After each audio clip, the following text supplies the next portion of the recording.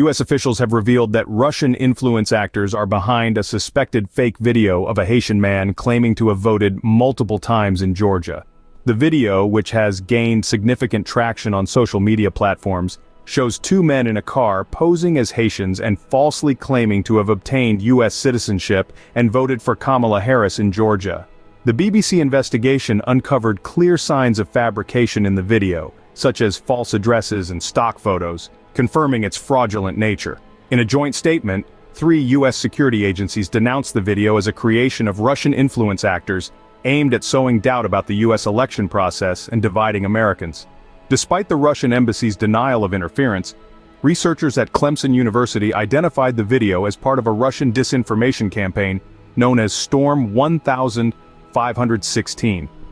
This narrative aligns with Russia's strategy of undermining U.S. election integrity, as observed in previous election cycles. The video's style and content closely resemble past efforts by the Russian operation, which has ties to the Russian Foundation to Battle Injustice, founded by Yevgeny Prigozhin.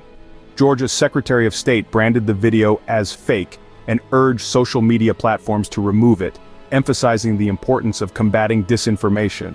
The clip, featuring a man displaying multiple driving licenses as supposed proof of identity, was debunked by BBC Verify, revealing inconsistencies in the addresses and confirming the use of stock images.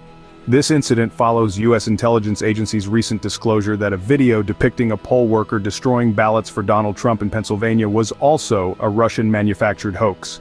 Thank you for watching Topics on Trend. Go ahead and check out another trending video on our channel here.